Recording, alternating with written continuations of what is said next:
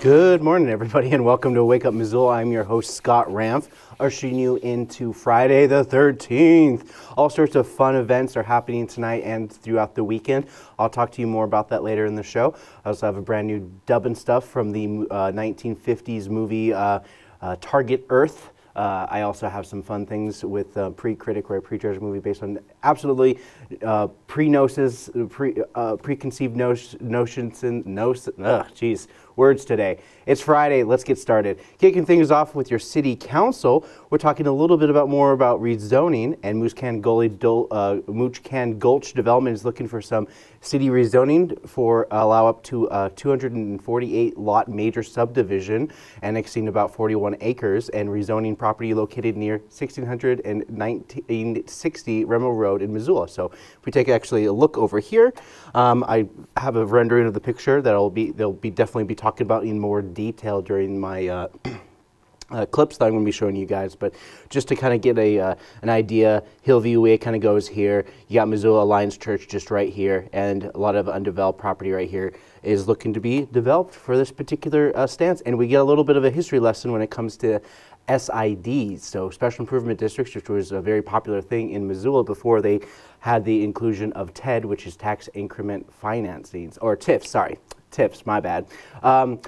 Tara Basseri, Development Services, presented on the Wildroot development, and this is what she had to say about that. With 7 total phases. Phase 1 has already begun with some of the multifamily development and is slotted to have final plat by the end of 2026. Then the final phase 7 is planned to be completed by the end of 2044. So assuming all goes well, the full subdivision build out will be complete in 20 years. Each phase includes full roadway improvements, complete easements, any dedicated parkland mentioned, common area improvements, and other associated stormwater and utility infrastructure. All conditions of approval are also, of course, required prior to the timelines stated in the staff report, many of which are obviously tied to a specific phase of the development. Okay, and so there's a little taste of what you guys can expect from those. Excuse me. Pando Holding is the developer that is looking to create houses in this area with a promise to create greenlands for parks per the zoning request in the city overlay ordinance. The square unit with the rezoning will reduce the minimum from 8,000 square feet to 5,400 square feet per dwelling unit. The nice thing about this hill is that 0.2% chance of flooding.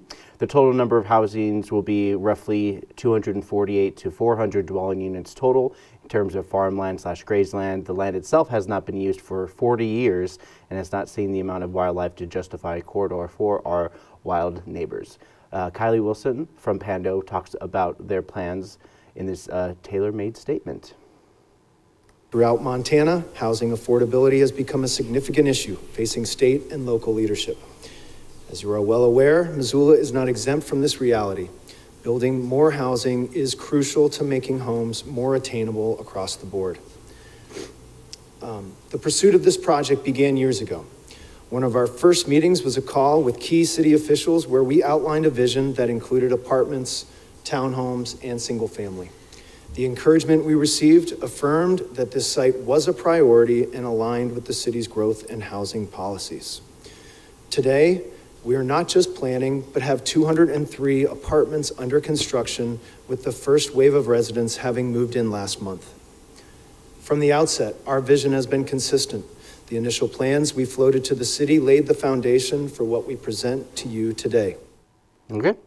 And yeah, like I said, it's pretty much the same old tale of development being developed based on the demand of Missoula going on right now.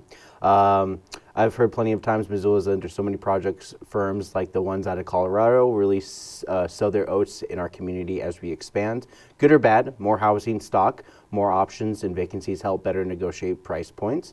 This is a long-term plan which is slated to be completed by 2044, mind you. Zach Graham, designer based out of Bozeman, Montana, spoke on behalf of development, talks about the areas they'll keep green and a little bit more about some of the green spaces. There are 21.9 acres of common open space and over 14,000 lineal feet, or 2.65 miles of new trail, all open to the public and maintained by the HOA. Moose Kangoli is preserved and adjacent to a proposed park space totaling 7.78 acres. There is an 8-foot wide pathway that will connect to an existing underpass and provide walking or biking access to the park space from the south. Aligning with the city vision to see this property developed for housing, the project creates 203 multifamily units that are already under construction, 21 townhome lots, and 226 single-family lots. The thoughtful design lays out the lots placing higher density residential units closer to Hillview Way, with gradually less intense townhome and single-family residential lots planned as the property slopes up to the east. Okay, and so some of the best laid plans essentially are the green space, connectivity. You got Hillview Way right here, and then you just get further down here. This is like your apartment complex type deal, and then you have your basic cul-de-sacs, attached livings and stuff like that.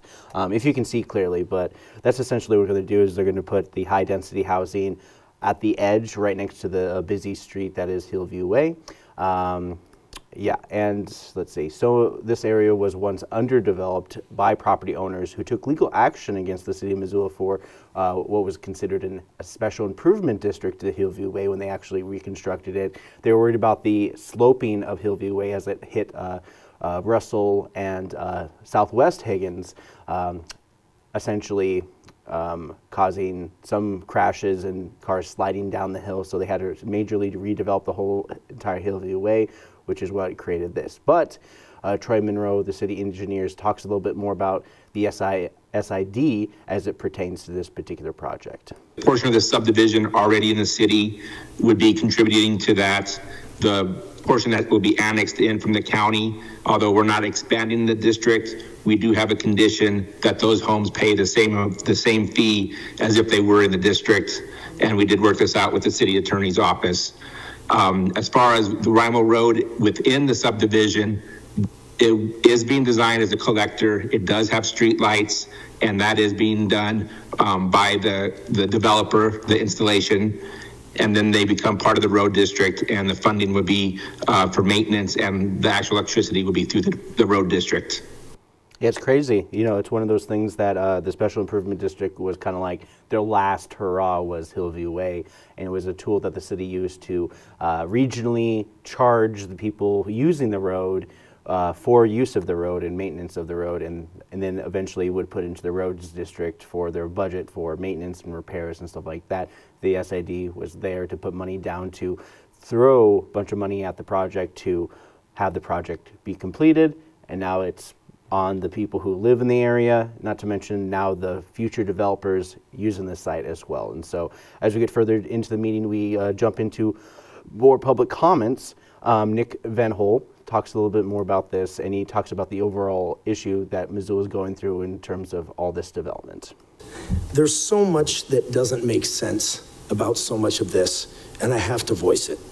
And there's a lot that's hard to swallow.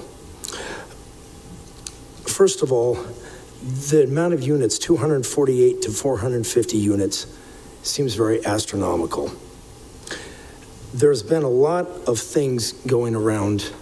There's been the East Missoula development coming, and yes, this is all the new housing that's going in that will inevitably go in it sometimes, but with $40 million given from the Rockefellers, billionaire corporation out of New York, to build this place that was loaned by Stockman Bank, and the Rockefellers are helping building this. It really makes it hard for me and for all my friends that have been driven out of here over the years because of high costs, how that's going to help the housing situation. I look at this presentation and it says HOA. I see Wildroot, Homeowners Association, and that's supposed to help the housing situation. Please. All right, and so that was Nick Van Hol. He doesn't think the developments are going to keep costs down. John Rimmel, landowner in the south area of the proposed development, talks about the county road that will be developed and what he has to say about that. And I'm very pleased with the responsiveness of both the city and the developer to our concerns that that road might become a major back route in and out of this subdivision. Because it is not up to the standards of a county road, unless you consider me running a rock rake over it a couple times a year road improvement.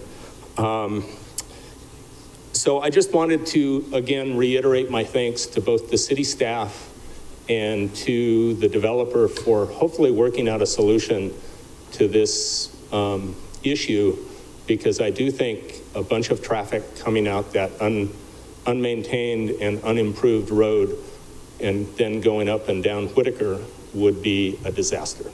Okay. So yeah, the part of the proposed planning is to also double dip into construction of the roadway, and so that's a big part of the development moving all. And overall, this land hasn't had any value in the past, as development tends to skew towards major cities/county corridors, and this could go on to improve roads in the Hillview Way as they plan to expand over the next 20 years. So this is going to be a long truck, just very much like what they did over with the East Missoula addition that they're going to be working on. And while developers get to develop, we move on to our next topic, highlighting the $1.6 million the city of Missoula is going to launch a project off the Clark Fork River as they improve access to the famous Brennan's Wave. The investment per city engineers request over the years, as the embarkant has dealt with the growing erosion, with the lack of river access being the cause of many of those issues for access/safety. This was proposed in the Caras Park construction which it went along with the updates and getting rid of the hill at Caras Park, alongside with when they were reconstructing Bear Track Bridge on Higgins Avenue. This would also include river access for people with disabilities, which is the major point of the Caras project, river access. So Nathan McLeod, Parks and Rec, spoke about this project as more than just an ADA accessibility project. Caras River Access is part of the larger Clark Fork River Restoration and Access Project, which seeks to restore riverbanks in downtown Missoula. In order to close and restore some areas of the riverbank, providing hardened river access in other areas is necessary. Caras Park was identified as a primary location for providing hardened river access due to the proximity to Brennan's Wave, downtown, parks and trails, and the number of events and people in the park. Yep, so they're just doing it just because it makes the most sense to do so.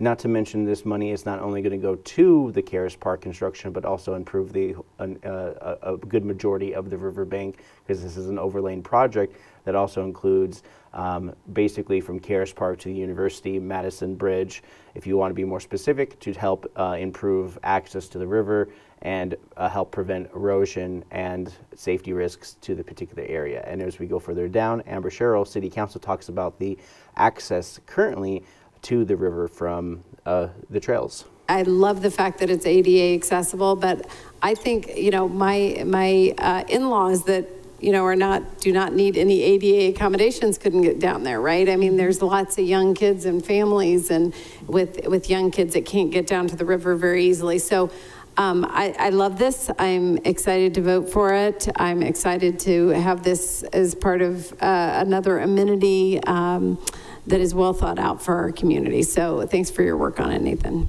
Okay. And so that was Amber Sherrill reflecting on that as well. This was a short section of the meeting since it's been on the planning phase since the bridge and was proposed, and they wanted a very large ramp from the bridge to Caras at the time, but they weren't able to get it because it was just not feasible, especially as high up it was.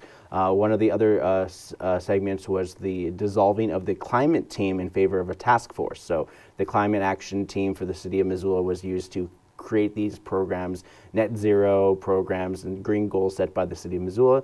Mayor Andrea Davis praises the climate team and talks a little bit more about them. Grateful and proud and pleased with the work that this energy and conservation team has helped do in terms of establishing the path for professional staff and, of course, all of the city adopted plans that set forth the work that we do as a city in terms of our climate work and accountability to city council and the public. This is one of the tasks that I have as an executive, is certainly taking a look at the workload of the organization and seeing how we can do things, how we can innovate, and how we can do things differently to achieve our goals in ways that help streamline some processes and take a look at our existing practices. And I did ask staff to evaluate boards and commissions, and because of the reasons that have been set out before you, this is the recommendation that we bring forward today. Okay. And very much like committees that are formed, these were formed by citizens and people and volunteers alike. And Montana James, Community Development Director, responds to questions from council about these changes and what they plan on doing moving forward. With the combination of our now larger professional staff, the task force model, and our community partners that are doing this work, that we can achieve all of this work effectively. And we hope to continue to engage folks who have been on the energy and climate team in the task force model. We have a few folks who are members of the energy and climate team that are now on the city's strategic implementation team as well. So we just have so many groups that are really tackling and digging in on the work that it just has felt like this appointed energy and climate team group is not getting into the same depth that these other bodies are doing. Okay, and so they're moving towards more of a public-private partnership that they've done in the past with organizations here, but Daniel Carlino is not convinced because he feels as though that they're turning off the spigot of having some real public input from people about the climate change issue that is affecting us, and this is what Daniel Carlino, City Council, had to say. We vote for all sorts of things that are not following climate science, and that's why we need a citizen advisory board to point that out and show us how to properly do that. And the fact that we just got rid of that, I think, was disheartening. I think there's room to, to still have citizens involved, of course, in better ways, but frankly, this administration and council don't follow climate science with every decision, and we could be a lot better. And to act like we're doing okay with an issue like this as it gets worse and worse, and we're living through these natural disasters, species going extinct, all of our health at risk is pretty disheartening for future generations and for people living right now. It's never enough until we've stabilized the Earth's climate and got us off of fossil fuels. And I see this decision today as a big step backwards. Yep. And that's the unfortunate nature of a lot of these things is that, small local government, we've essentially set down the boundaries and exactly what we want to do, some of the initiatives that we're moving forward. And I won't bore you with the details, but these are the consolidated boards that make it easier to adjust based on initiatives. The team was dissolved and can be easily reformed like it was in the first place based on new interest and drive. And so most likely one of the reasons why this kind of curtailed towards the end is because most of the people who are on the climate and team, it kind of like evolved more into the city work, more of the nonprofit sector, what already works with the city. And so essentially they already had the organization, the people in place, but this also kind of goes counter to the point that some people who are in the community who want to get involved can't necessarily do it with the climate action team, and they would have to, in some ways, have to be more voluntary through these task force. So anyways, we're going to move on to Public Works, which they're planning a city contract with the WGM Group for their professional services to develop construction plans for South Avenue from Reserve to 36th Avenue. This basically is a bike ped project that covers the length of Reserve where Larchmont Golf Course lays. This is from federal Build Back Better in terms of updating the safety of this section of streets. Also, your water rates are going to be increasing, and so they spoke a little bit more about the increase. I spoke about this as well, but this is going to be the first of 3 years worth of annual increases for consideration. The main takeaway is that Missoula-owned water company wants to have sewer main replacement programs to keep them at cost and not have to bid them out to higher and slower replacement services. Finally, the long-range transportation plan for Missoula was presented by Aaron Wilson, which actually I have clips for this one. And Aaron Wilson is the engineer for the city of Missoula who has spoken in the past about many projects in the downtown corridors, and through all this additional money through federal grants, queued to impact the downtown and hip strips, including the public transit, which took up the meat of the meeting. Aaron Wilson talks about the long-range transportation plan in this clip. looking at projects, but we have a slightly larger planning area where we're looking at what sorts of growth and transportation issues are happening and how that's influencing the urban area. And that's that kind of orange outer boundary on this map. So it's a pretty big, it goes basically from Clinton to the Y, and then the Y down to Lolo in the south. So pretty big area. And then we update that project list every 4 years to align with our priorities, address the needs that we're seeing, and has to be constrained with those revenue costs. So that's a federal requirement. So we know we have a limited amount of money. What projects do we think we can get done within that budget?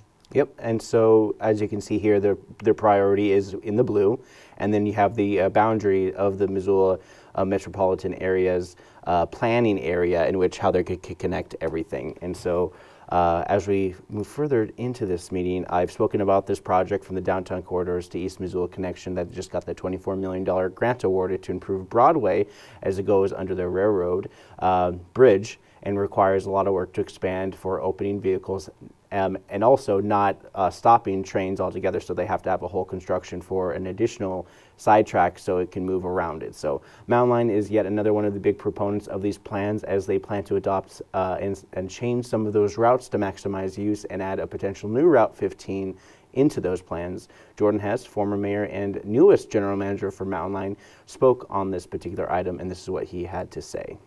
We think it's really important that we plan together, that we collaborate with city and county, and that we ultimately move together as a community. Transit, as you all know, is a solution to many of the issues our community faces, whether it's our goals around equity. The city bus is a great equalizer in our society and really helps meet a lot of our equity goals. It is a great solution to housing. It is helps chip away at the second largest household cost, which is transportation. And of course, it's a great solution to our climate crisis. So we're glad to be part of this planning process. Thomas Whitman from... All right, so that was Jordan Hess, general manager of the Mountain Line. Thomas from Mountain Line spoke about these scenarios being proposed for routes and usage.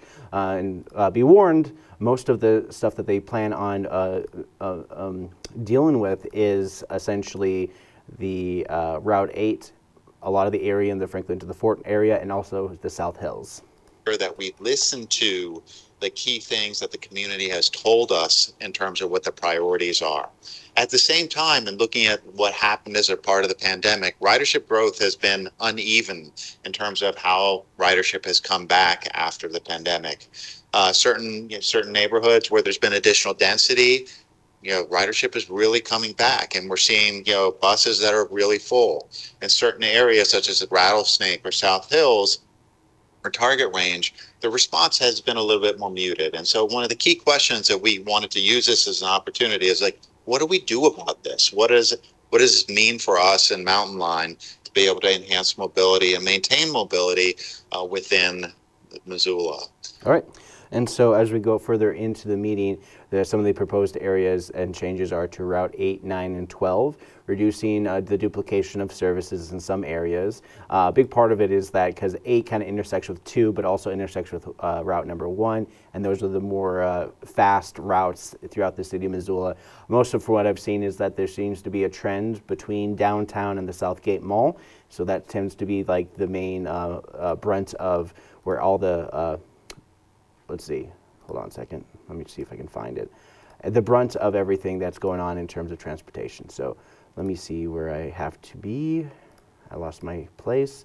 Most of the goals, Tom, and for solutions, these are one of 2 scenarios. And so in this clip, I'm going to show you the first scenario in which they'll be talking about the development for these route changes. Sources from lower producing, areas and lower producing times to address some of the growth that we're seeing, and doing it in one scenario with on-demand services and in the other scenario without on-demand services. So I want to walk through some of the major changes that we want to see or we anticipate as a part of this. The biggest element with the first scenario, scenario 1, looks at transitioning service in the Target Range and the South Hills areas from fixed route service from a bus that comes every hour or every 30 minutes, depending on the time of day, to on-demand services. And so what is on-demand service? It's a smaller vehicle where you can either call or use an app to get a ride to or from any place within that zone.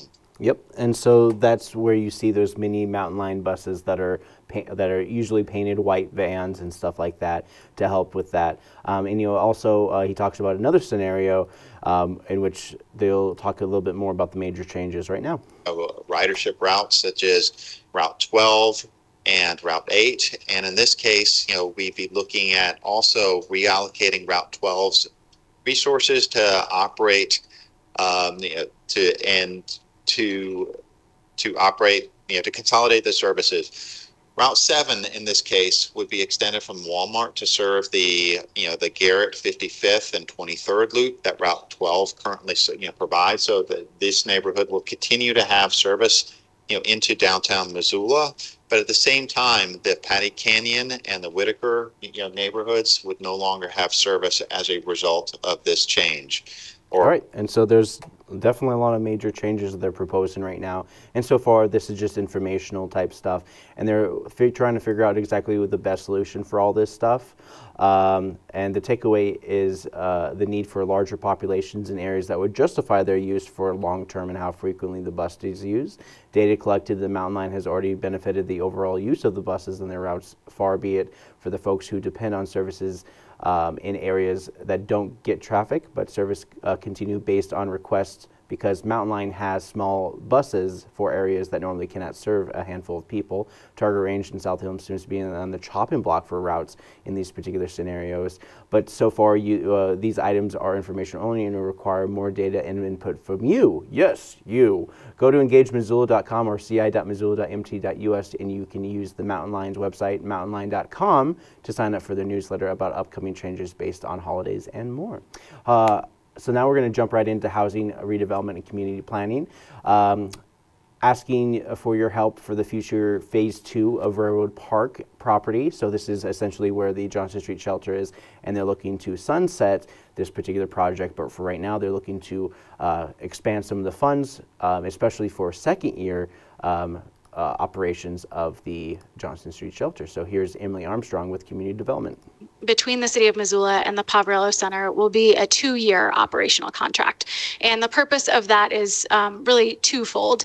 The primary, or the first main reason, is to bring us more closely in alignment with that resolution that Michael just mentioned from MRA, Resolution 8729, that was passed last September and gave us a 3-year, basically, lead up to achieve a goal of completing site preparation and site planning for the Johnson Street property within 3 years.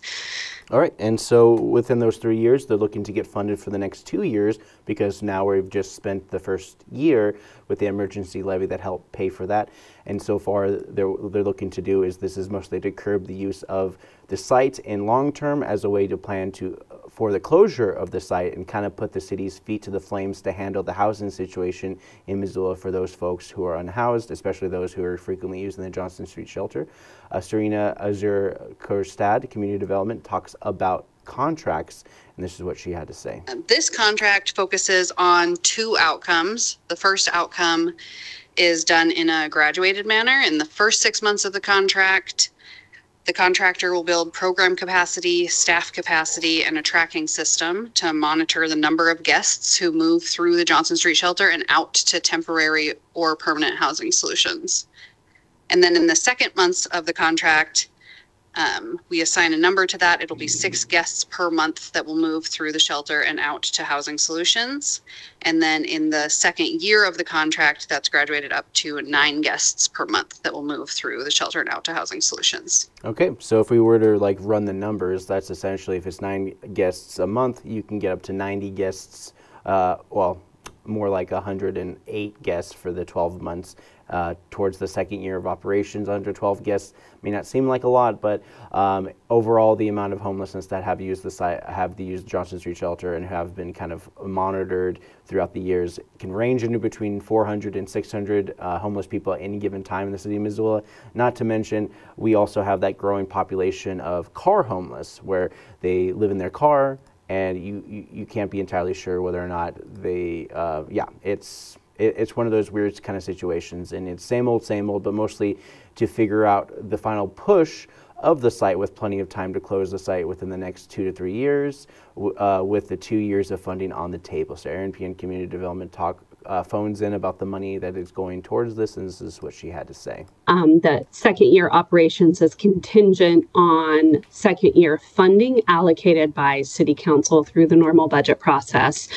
So what this does is it doesn't guarantee funding for year 2, but it does just allow the POB to operate with a bit more surety under the expectations in the contract. And so the operational expectations will carry forward, but the budget still has to be adopted and allocated by council for that second year of funding to carry forward.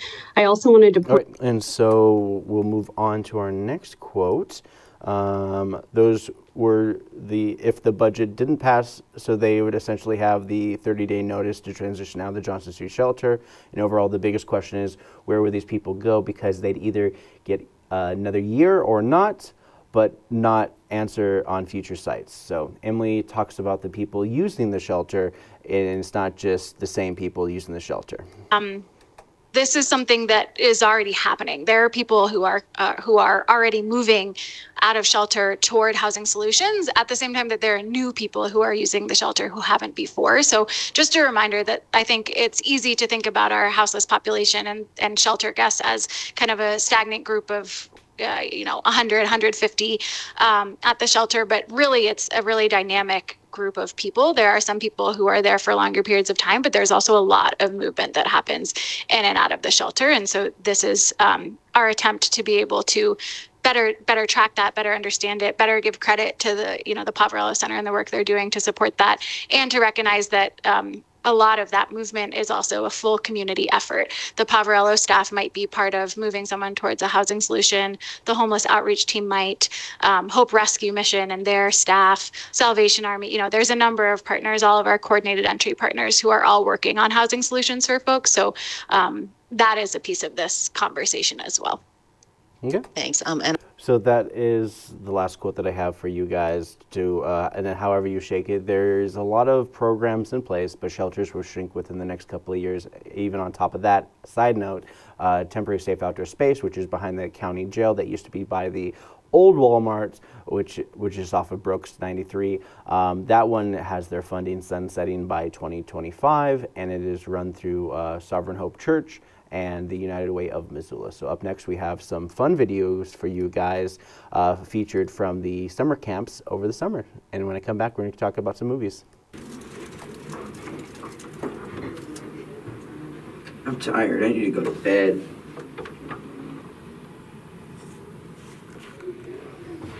Hey. Skibbity toilet. Level 10 guy app.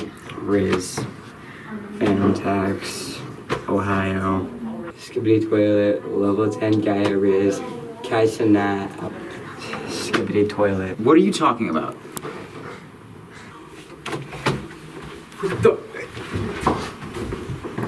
You. What is going on? What the Beta? What the Riz? Sigma, Ohio? What the Skibbity Ohio Riz? You're not even being a beta right now. No, he's not even being an alpha right now. You alpha. The Sigma. No, you're the Sigma. Fine. Take him to Ohio. Genshin Impact is an open-world action RPG video game available on Android, iOS, PlayStation, and PlayStation 4. We've been trying to contact you in your car's extended warranty for quite some time.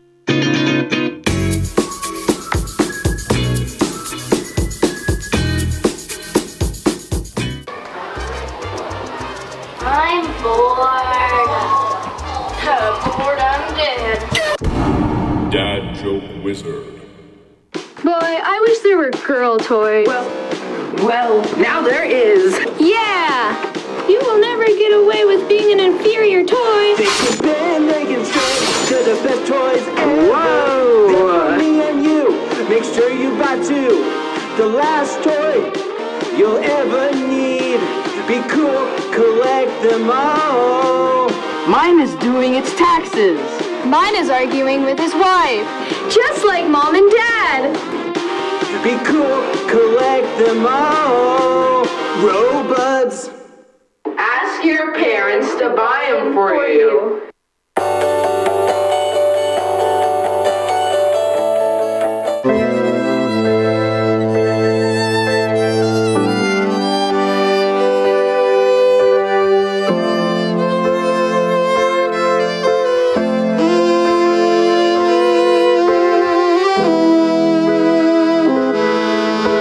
Have I told you lately you're like fresh dew in the morning time?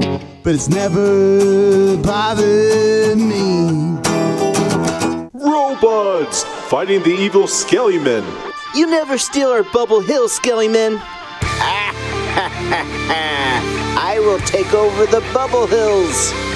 Go, robots! MCAT Animation Drop-In Workshops every Saturday from 1 to 3 p.m. located in the Missoula Public Library, 455 East Main Street.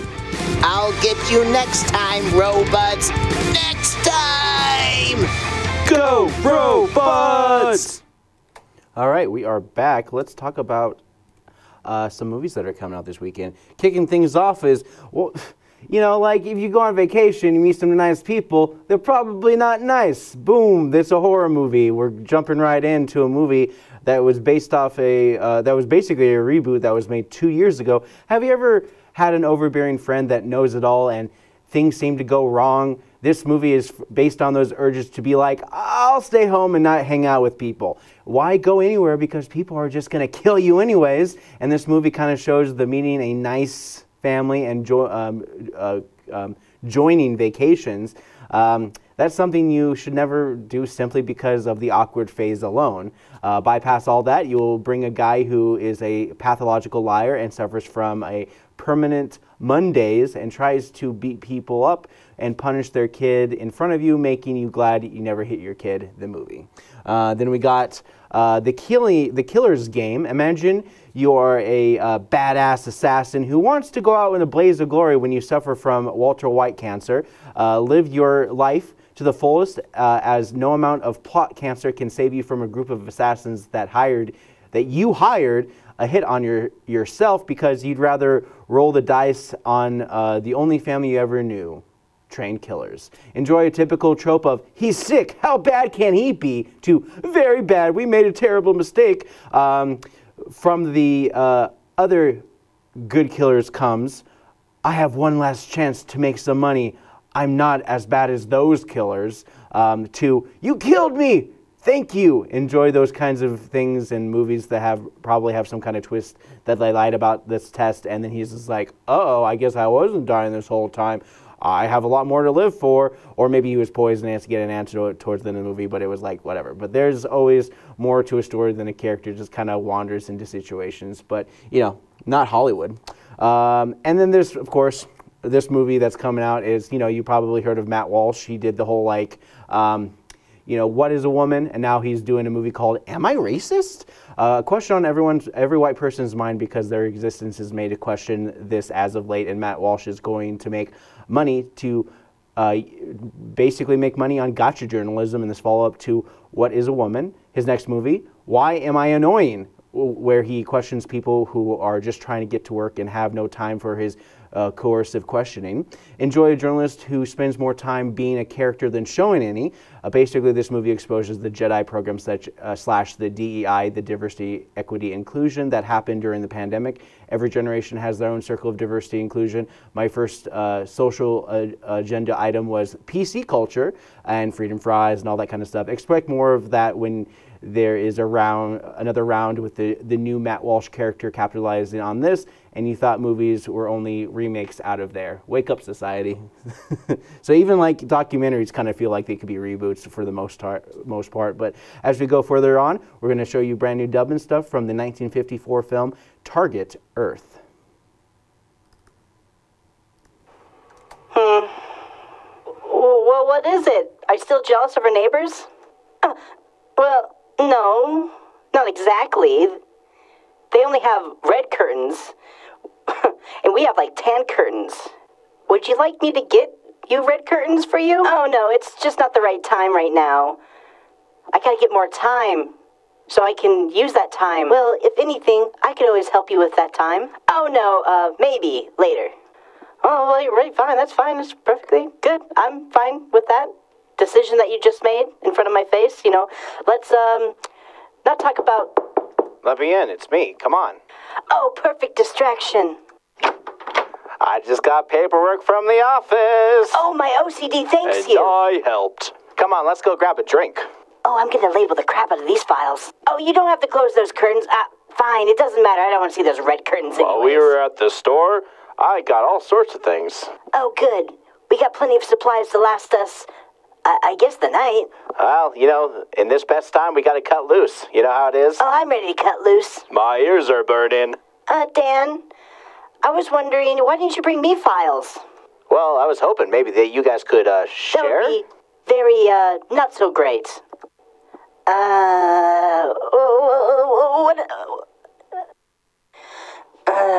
So embarrassing. Maybe I should have let her file with me. Yeah, those red curtains again. You know, I'm getting really sick and tired of you feeling guilty about those files. You know, it's just not the principle of the matter. I want those files for myself. And then Dan, he's like, oh, you can file too. Well, I don't see why you can't just share in the duties of filing. I have a very elaborate color-coded system that puts each letter with a color. I don't care much for this label talk. You just don't get it.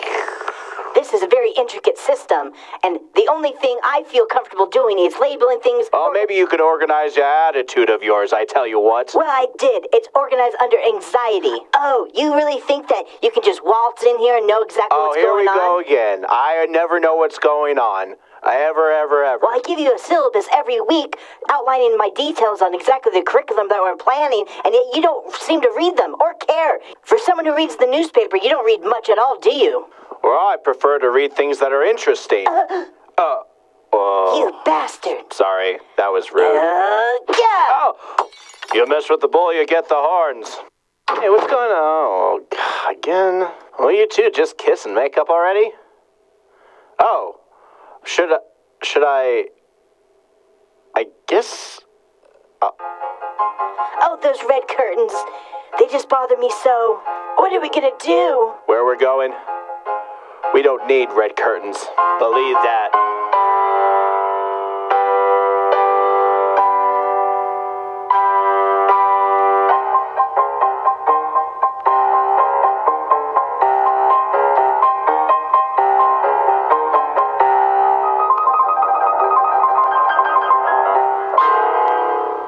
All right, let's jump into some news items that are happening in and around the Missoula and Montana area.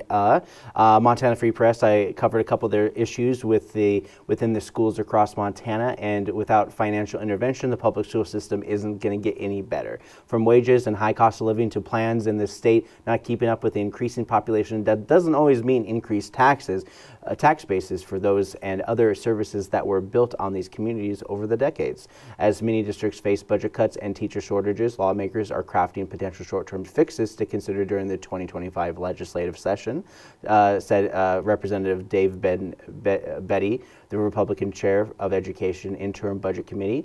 But the real action on the state's funding formula will be during the upcoming decennial study of school funding. He spoke at the panel for Montana Free Press held over the weekend, and COVID was a major spending cliff that many public schools dealt with when creating programs to get kids access to education from home. But as the times went back to normal, schools and other places had to deal with shortfalls for these budget issues. So essentially they had a lot of budget from the federal government, and then they shrank, but they didn't really shrink with personnel. Bedley said that he is working on legislation that would allocate $50 million to $75 million to help districts catch up with increasing starting teachers' pay. Missoula dealt with those budget shortfalls by proposing the arts be cut, to which people came together and fought for those jobs. Something tells me that $1 billion surplus from last year's legislation session could have been used. Another item that came light earlier this week was the $7 million federal dollars John Tester secured for the Missoula Fire Department. Not to be confused with the levy that was passed over the summer. This one will be used to hire more firefighters and other services. In July, Senator John Chester's Fire Grants and Safety Act was signed into law. The legislation reauthorized the SAFER and Assistance for Firefighter Grants, AFG, through 2028. The AFG and SAFER are the main sources of federal funding for firefighters to help departments purchase equipment, increase staffing, and are particularly important to small, rural, and volunteer fire departments across Montana. And last month, Tester secured more than $300,000 in assistance to firefighters grants for Fire Service Training School affiliated with Montana State University. Tester, he does serve as the chair of Congressional Fire Service Caucus.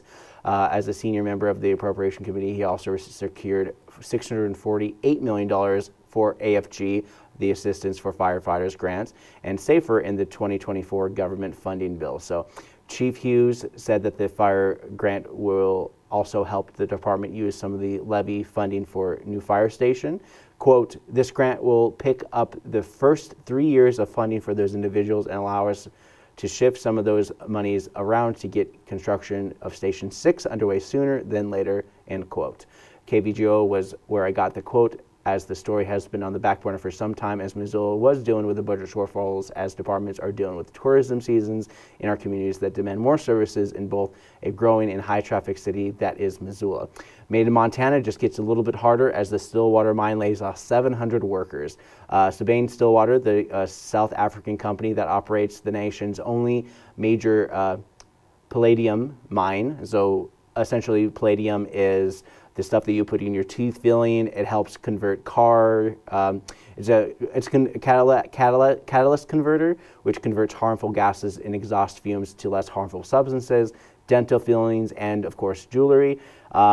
In its letter, the company blamed their financial woes on current palladium prices, now below $1,000 an ounce versus $2,300 about 2 years ago.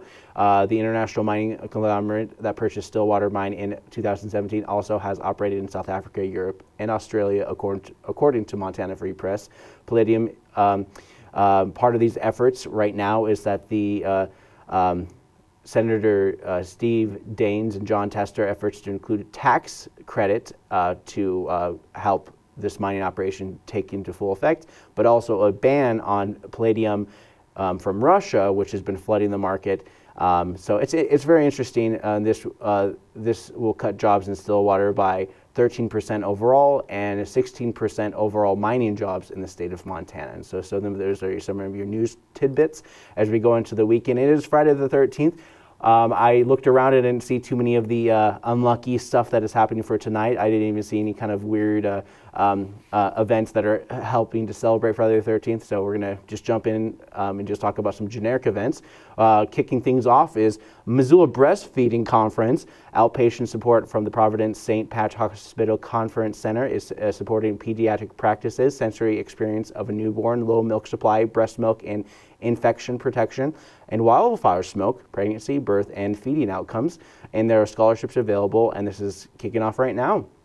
Excel Level 1 Lifelong Learning Center is doing a bunch of these night school classes, and you can stop lying on your resume and make this thing happen in a series of night school style classes to enrich your brain for better job opportunities without getting into college debt.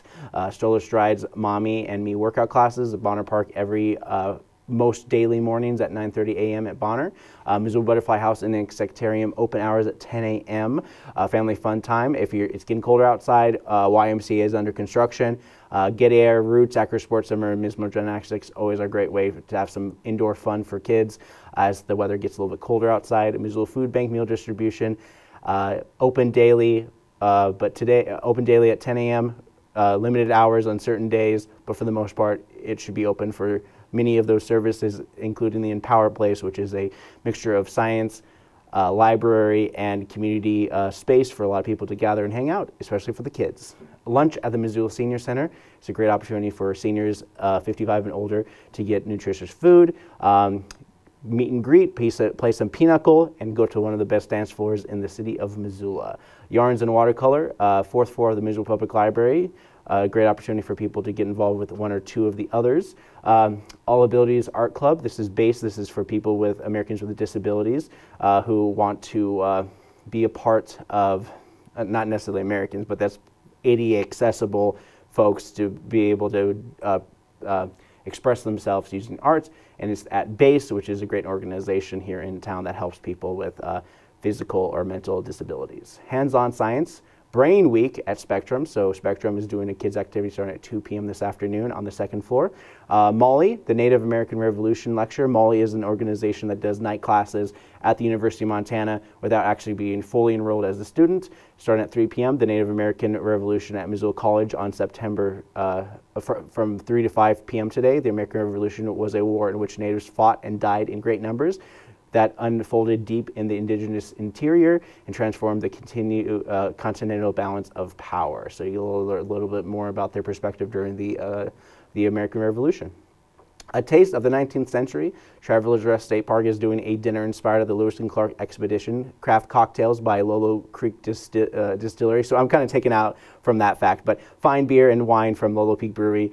Explore the historic demonstrations, guided tours, and music by Wailing Aaron Jennings. Bid on delicious desserts, adventure packages, art supporting events, and more. And all this goes to support the Travelers Rest State Park. Exhibition opening duet at Radius Clayworks is a tremendously honored to present a new works by two esteemed Seattle-based artists, Carol Guthrow and Patty Warshina, both expression in biomorphic sculptures celebrating the potency of transportation, nature, and in ceramics. Patty is talk about social change, always surprising figurative sculptures speak to absurdity and foible of human behavior. Their work is sing in tribute to the art's power and poignancy. D&D Guild for Adults. If you're interested in doing some Dungeons and Dragons, Missoula Public Library does an online thing at 6 p.m. You can go to the Missoula Library's website to get involved. Spruce Alley Sally, Bluegrass at Cranky Sam Public House tonight at 7 p.m. Benevolence at the Old Post tonight at 7 p.m. Karaoke at the Jack Saloon at 7 p.m. Let's Go Party. It's going to be a drag show at the Zootown Arts Community Center starting at 7 p.m. It's a new twist this year. It's the annual Gay Big Sky pageant. Dress to impress and get ready to dance the night away. Missoula Homegrown Comedy Competition. So if you're a comedian who is interested in learning about comedy in Missoula, the Roxy at 8 p.m. They're doing a competition starting at 8 p.m. at the Roxy. Justin Harris and the Pocket Aces of Buckley Storms at Monks, playing some rock music there. Joan Zen is going to be playing at Union Club at 9 p.m. Justin Harris and the Pocket Aces is going to be playing at Sunrise Saloon tonight at 9:30, and wrapping up your Saturday night at the Top Hat. Last of the Nobodies is going to be playing some hip hop there.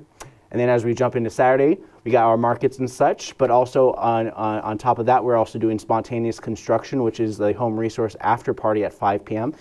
Spontaneous Construction is an annual event that is hosted at Home Resources and invites organizations to kind of be creative with engineering and mixing old and recycled materials to make designs and sculptures, which will be hosted at the Missoula Public Library for exhibits for the next First Friday. It's always a fun thing to do. And as we jump into fall, Turner Farms here in Missoula, which is just up Target Range, 9:30 a.m. On Saturday. Help us welcome the fall at the farm. First pumpkins are coming in the field and the mums are flowering and the farm is still looking like fall. Local roasted hot coffee, mini donuts, and of course, lots of farm animals.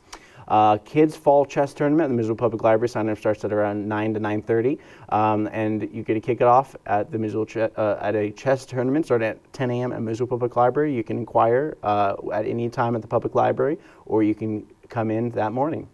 Then you also have a story time at 10:30 a.m. at Missoula Public Library every Saturday at 10:30 a.m. Great way for kids to learn to read. Harvesting Your Garden Seminar. Karis Nursery is hosting a seminar about harvesting your garden. This event is free and open to the public and all ages. Check the website to learn more at Karis Nursery. Moon Round of Homestead is doing their regular walking tours. Great opportunity for people to know about Missoula history and the homestead, which was basically gifted to the city of Missoula to preserve for future generations. Museum tours, as always, every Saturday at 11 a.m. at the Missoula Art Museum is a great opportunity for people to learn about the arts and also have tours. Rocky Mountain Garden Grand Opening, featuring over 20 distinct growing spaces. The garden showcases the endless diversity of gardening styles and plant species. This is a brand new garden right next to the fairgrounds, right next to the Butterfly House. It starts at 11 a.m. It's going to be the christening grand opening of this. You might have seen it when you went to the Western Montana State Fair. You saw a bunch of plants and stuff like that, but this is their official grand opening. They're going to be doing that starting at 11 a.m. tomorrow. MCAT Saturday drop-ins, as always, every Saturday from 1 to 3 p.m. MCAT is doing our Saturday drop-ins. Kids get to do stop animation with Legos, toys, all sorts of kind of cool figurines that we have here for that environment. So great opportunity. It's a drop-in, free for kids age roughly 8 to 14. Great opportunity for that as well. So Makerspace Electronics. Learn the basics of electronics using Arduino device. Arduino combines software coding with hardware to do a wide variety of things. It's a great way to learn basics of circuitry, coding, and more. Starting at 3 p.m. here at the Public Library at the Makerspace. And then as we jump into the night, we have some concerts and stuff. So Canta Brazil is going to be Imagination Brewing Company. Bear Bait Dance is doing a dance show at the 10 Spoon Runner at 6 p.m. Saturday night. 7 p.m. the Wilma Theater is going to be the Mother at the Wilma, starting at 7 p.m. Then we have Missoula's High Frequency Dance Party, aptly known as Vibe. It's going to be at Sacred Alley at 7 p.m. They're doing some movement. It's a whole dance thing and the healing power of dance. And then we got country music at the Jack Saloon, Nashville 406. The Byrne Brothers is going to be at Longstaff House, playing some acoustic music starting at 7 p.m. Sleeping Jesus from Winona, Minnesota, and Apocalypse Stick is going to be rock at the Zac, starting at 7:30 p.m. on Saturday. Grant Atracus, Not Green Day is going to be live at Monk starting at 8 p.m. Solid Sound Karaoke at West Side Lanes Fun Center at 9 p.m. Blue Collar Band, 9 p.m. at Union Club. As we get into the fall season, Union Club usually doubles up for a new band on Friday and a new band on Saturday every weekend throughout the school year. Mark Du Bois and Crossroads is going to be at Sunrise Saloon at 9:30 p.m. on Saturday. And then wrapping it up for your Saturday night is DJ Chris Moon at Badlander at 10 p.m. Trout Basket at the Top Hat, playing some bluegrass music at 10:15 p.m. I do have a little bit more time, so I'm going to talk a little bit more about Sunday. If you're interested in learning about knife and tool sharpening workshop, Missoula Urban Demonstration Project, otherwise known as MUD, is hosting class at 10 a.m. Women Bike Missoula Stories and Stones ride, and so this is a ride towards the Stories and Stones, which kicks off from 12 to 4 p.m. What felt like a long time ago will bring back the community members to take on the role of historian and present on the history of influential people in Missoula right next to their grave. Admission is free with food/beverages available for purchases. This is a walk-in tour. It's sponsored through the generous donations. Guests are encouraged to bring chairs to use while listening to different presenters. Sunday Streets is a great way to close off streets and also have a big event, and they're going to be doing this at 1220 Vine Street at the University District. It encourages all ages and all abilities to be active, support local businesses, and rethink how our community can be more livable. We also have a craft swap at the Missoula Public Library, and if you want to do some crafts and swap some crafts, show up a little bit earlier to present them to the public library, and then this event is a perfect opportunity for crafters of all kinds to exchange supplies, share ideas, and discover new hobbies. String Orchestra of the Rockies, they're doing their season opener at the Recital Hall at 4 p.m. Lainey Wilson is going to be playing at the University of Montana with Jackson Dean and Zach Top at 7 p.m. Desert Family is going to be playing at the Zac, some rock music there at 7:30 on Sunday. Then we got comedy at 8 p.m. at VFW, and wrapping things up for your Sunday is rock and karaoke at the Sunrise Saloon at 8:30 p.m. So that pretty much does it for me this morning. I hope you guys have a wonderful weekend. Take care, and it's Friday the 13th. Woo!